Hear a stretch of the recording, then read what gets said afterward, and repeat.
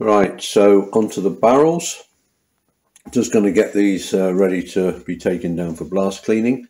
So we've got the pillar studs here, and the cylinder head studs screw into the pillar stud, and the pillar stud itself screws into the barrel. So we're going to just unscrew those, take them out.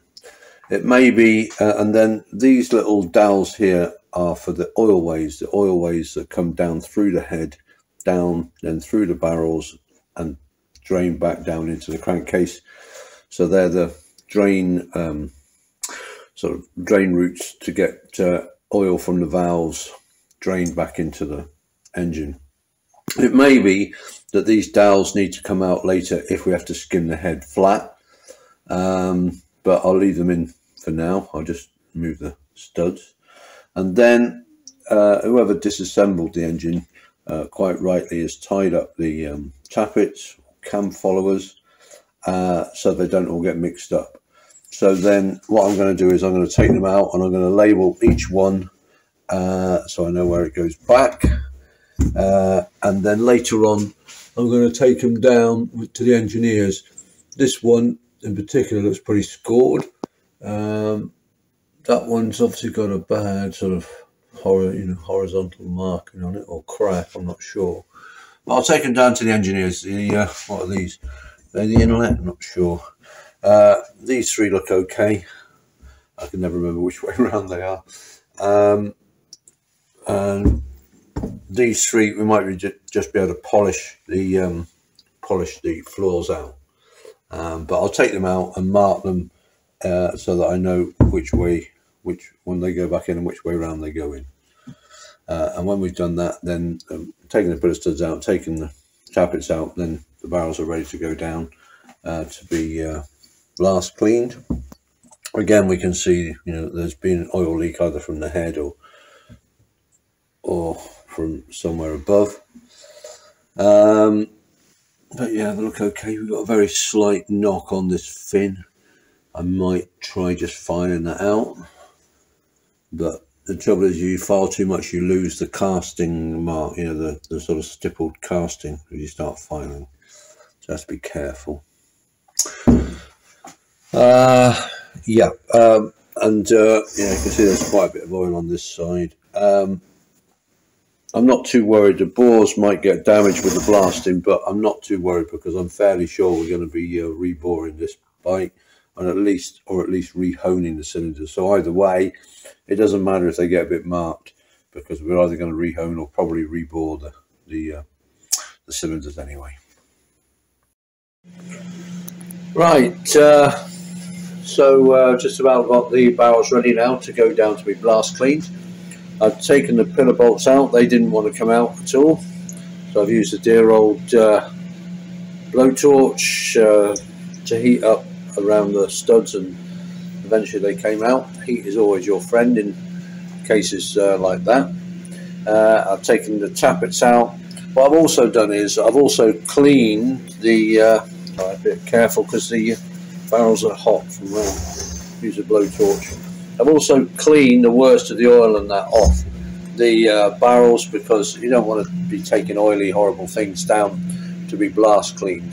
The blast cleaner will get all the ingrained gunge off and that, which is what you want, all the ingrained dirt, but all the horrible, sticky, oily mess, they don't want that at all. And so, just out of sort of courtesy, really, you want to get rid of all the oil and grease before you take them down. Let's have a look. There's one thing I've found, which I'm okay. If we look at the rubber, sort of these rubber, what do you call them? They're like sticks, and they go through the fins, and they're an anti-ring to stop the fins from ringing and resonating when the bike's riding. If you look, they've got silver on them. And I think what's happened is someone has decided, rather than take all the barrels off and get them blast clean, they're going to use some silver paint, which is quite common. What people do. They want the bike looking good, but obviously it's a massive job taking everything apart, get it blast clean. So get a bit of silver paint and whack it on. and I think that's what's happened in this case at some point in the bike's history. Okay, there we go. They're all ready to go down to be blasted now. Okay, we've got the cylinder head, and we're just going to take the valves out, ready to take the head down to be vapour blasted. As I noted before, one strange thing is it's got long valves fitted, which I thought were only fitted to earlier models, so I'm not quite sure why this has got long valves. Maybe they were replaced at some point, and these were the only ones that were available. I'm not sure, but I think we're going to be replacing the valves anyway, because we're going to do a full job on this. But the head looks in okay condition. I can't see any stripped threads at first sight. All the threads are okay on the spark plugs. There's no broken fins or bent fins, cracked fins, so that's all good. Obviously it's been leaking oil and burning oil, so it's been leaking maybe from around the push rod tubes, so it's all the front of the engine, and the combustion chambers are pretty sooty, so it looks like they've been burning oil as well. But it's not in bad condition. It's not being there's no bent fins and etc. It's pretty okay. Just needs a good clean up, and we'll put new valves and new valve guides. We'll skin the head if necessary. But yeah, I'm pleased with it. There's no major damage. I'll be checking all the threads later, but they all look okay. So it could be far worse. So it just needs a good clean up, and no sort of major repair work to be done on the head. So I'm going to set about removing the valves now, which is all we need to do before we take this down to be vapour blasted. Okay, so I've started to remove the valves. I'm going to remove the next exhaust valve. So I've got my valve spring compressor, essential for this job, and so you've got this open end, and that open end goes over the top of the valve, and then the other end goes on the bottom of the valve. Just going to loosen off the clamp a bit. I just want to loosen it enough so that I can clamp it shut. Just a bit more. There we go. It's clamped shut. Now what I'm going to do now is I'm going to tighten up the compressor, and as I do that, that's going to close it up, and then what I'm going to do is I'm going to close it up until the spring at the top is compressed enough that I can get the little collets out at the top. Now hopefully as I do it up, we should hear a little ping, and that will be the collets releasing. Let's see if we can hear that. Should be coming any minute now. There, you see, right, that was see that crunch, that was the collets letting go, and so they're now, I can see they're now free, but they're not free enough for me to get out. So I'll now carry on doing the clamp up until the spring's pretty well compressed, so I can now see the collets. I know you can't. I'm sorry, a bit on the wrong side. Anyway, I'm going to put my magnet now. Got a little magnet, and put that on, and that allows me to pull one of the collets free. And then I get a magnet on the other collet on the other side of the valve stem, which is deciding it don't want to move. There it goes. And that's the other collet, so that's both collets free. So that now when I release the spring, there's no collet, so the spring will come straight up. So I'll let the I'm going to let the compressor go, but it will recoil a bit, and so I'll hold it because I don't want it to damage the head.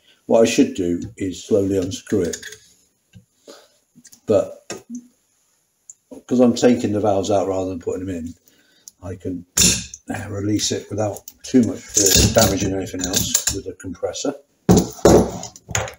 There we go. Got my glove caught on the compressor now. There we go. Right. Okay.